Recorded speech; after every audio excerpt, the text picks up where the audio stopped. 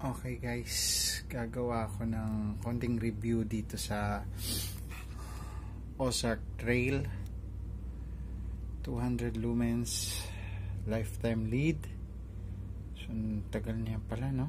Impact and water resistance, high low red modules, rechargeable lithium polymer battery, micro USB charging. The charging time 2.7 hours, maximum required 250 milliampere at 5 volts. So binili ko siya sa Walmart, Canada. Tanker ako. So kailangan siyang X-proof, pero I just use this for ano lang naman, duty sa madilim. Ayan, ito namang isa binili ko sa Lazada for 500 pesos. Ano siya, yung waterproof, pero nilublub ko na siya dati sa tubig. Okay naman. So let's check it out kung pwede pa uli, ano? So I'm going to my toilet. I-on ko to. Let's see kung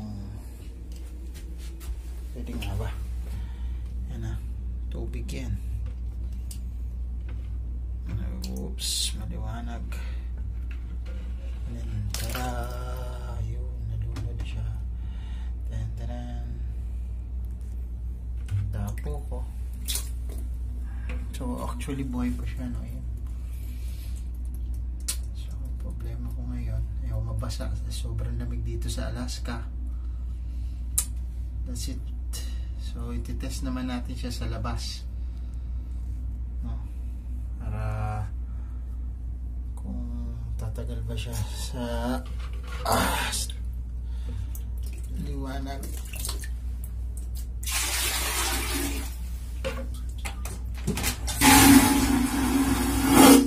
See ako, vacuum type system yan.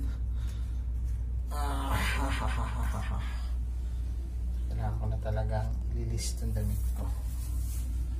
Nakuha siya. Oops.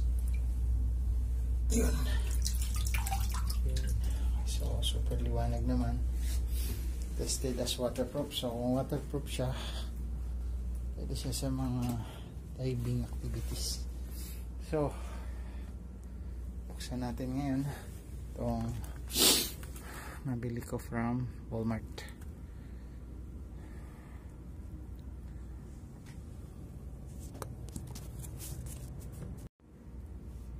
So hello guys, ito na. Napaka lightweight niya, super gaan compare mo dito na mabigat. So mas gusto ko to pan travel kasi magaan, tapos maliwanag din, no? Tapos ito isa, oops, so ang dami yung ilaw, no? Yan yung buttons, buti mo lang. Ayan. So may natira, so kung gusto magtitipid ka for survival. Tapos ito yung USB charging nya, yun, inlet. Ito yung free kasama sa package, and then manual. So sa akin hindi ko na kailangan basahin dahil para lang sa cellphone. Open mo to, saksak mo sa doon USB, then charge port.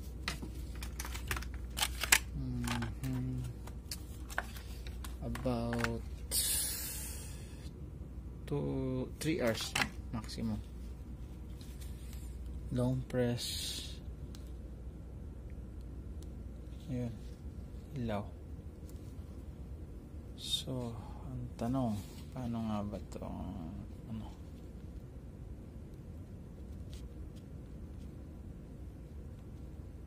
So dalawa screen light,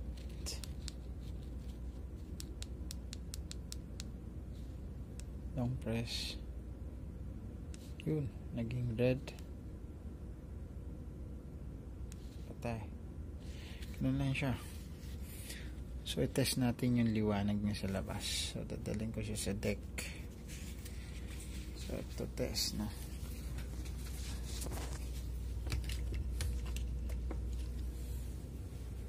Wow, sino ba maliwanag sa tingin nyo?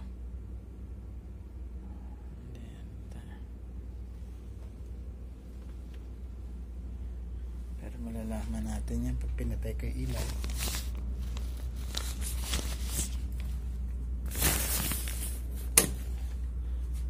Ito yung sa Lazada at ito yung sa Walmart. Tatabihin ko sila.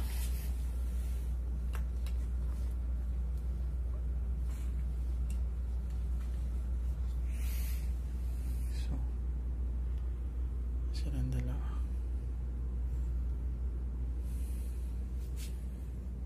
So para mas maliwanag yun sa Lazada. Compare mo kay Walmart, kaso lang bulky lang siyang dalhin. Ayan. So maganda siya gamitin pang survival, pang camping.